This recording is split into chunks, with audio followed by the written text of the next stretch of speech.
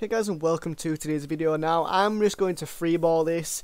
If you've already watched this video, yeah, you will have noticed there was no audio, no commentary, just literally the class you see on screen right here. That transition was pretty I don't even like that transition actually. I don't even know I'm saying that, but anyways, this is my class. I use dual snipers. It's my Black Ops Cold War class. As you see, I've got Plague Diamond and I've got Diamond. I'm actually just watching this back and just going through it. But as you see, look, Lawbreaker there.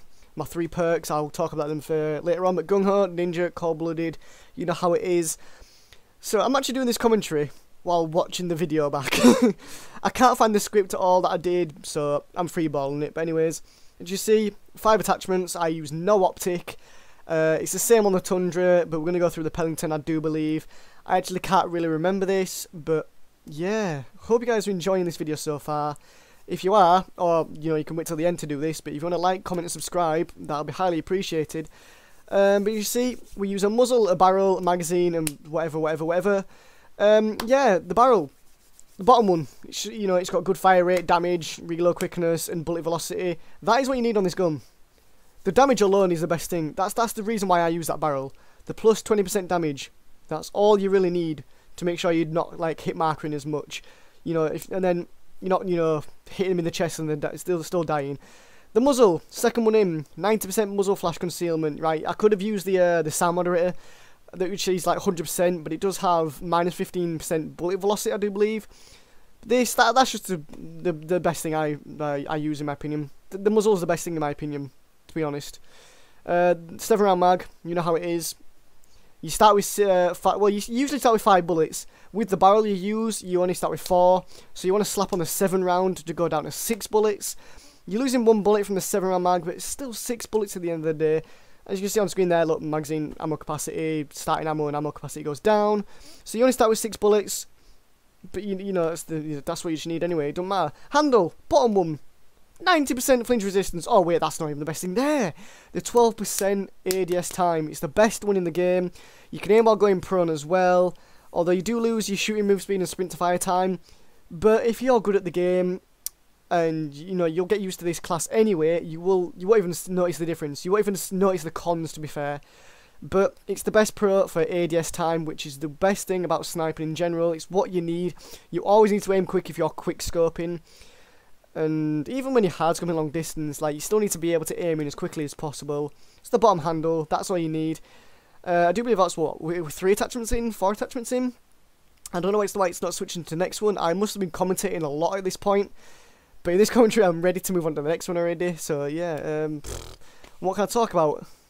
Nothing, doesn't matter, we're on the stock now. Bottom stock, 30% sprint to fire time, 40% you know, aim walking movement speed.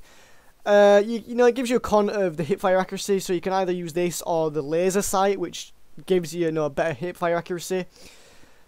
But yeah, them pros are pretty good. It's the plus 30% sprint to fire time. Since they reduced it when they nerfed the snipers, and as you see here, look, you know, you get minus 15 sprint to fire time with the last attachment that I showed you. This just, you know, negates it, gets rid of 15% and adds another 15% on top of it because it's plus 30%. Now, I've got a little thing I want to talk about right here real quick. With this class, your boy was playing Nuketown the other day, hit a single, and then a triple 1 bullet. My first ever triple 1 bullet in Call of Duty. I hit it on this one. I'm always evolving every COD. Modern Warfare, a lot of my friends, a few of them were saying I peaked on Modern Warfare. With this COD, I'm even getting better than that. I hit my first 6 on Modern Warfare towards the end, which was a 9-man feed, first 6 on. And your boys already hit triple 1 bullet on this card. But anyways, your perks, Gung Ho, Ninja, Cold-Blooded, that's really all you need. Tactical, lethal, and field upgrade, you can change them whatever you want. I use SAM turrets because a lot of people run, you know, UAVs and counter UAVs and all that. Tomahawks, I don't like using lethals. That's pretty funny. Tacticals, I hate stuns and flashbangs, but I throw in a flashbang just in, you know, just because I'm sniping. I really don't like abusing stuns, really. The stuns are the most annoying thing in the game, so I'm not going to put anyone through that. But a flashbang, that just helps me get feeds if I can. Like, I can flash somebody.